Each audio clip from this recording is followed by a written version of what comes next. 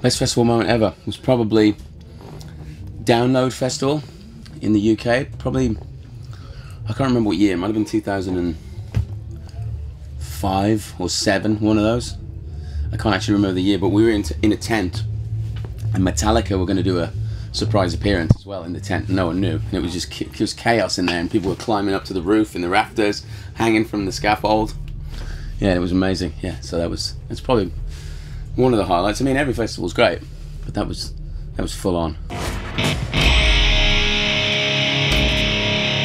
Yeah, another download. I think Liam had decided to change the set list at the last second, but my guitar tech didn't know.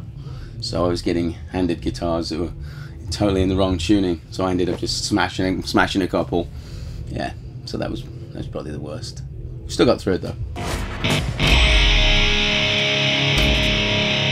Toothbrush, spare pair of underwear, and Gibson guitar.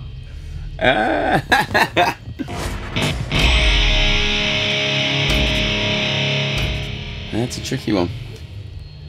I wouldn't say anything. I'd just let me do whatever again. Just let me learn again.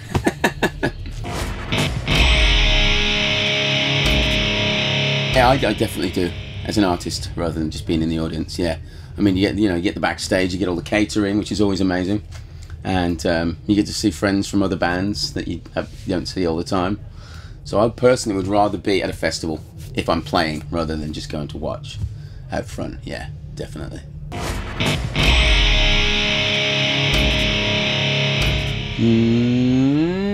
For me, no. But it's good to watch from the front. It's better to watch a band from the front rather than at the side of the stage. I always would prefer to be out front for that. But that's pretty much the only thing that I would prefer. And you don't want to be in the mosh pit. You don't want to be in there. It's like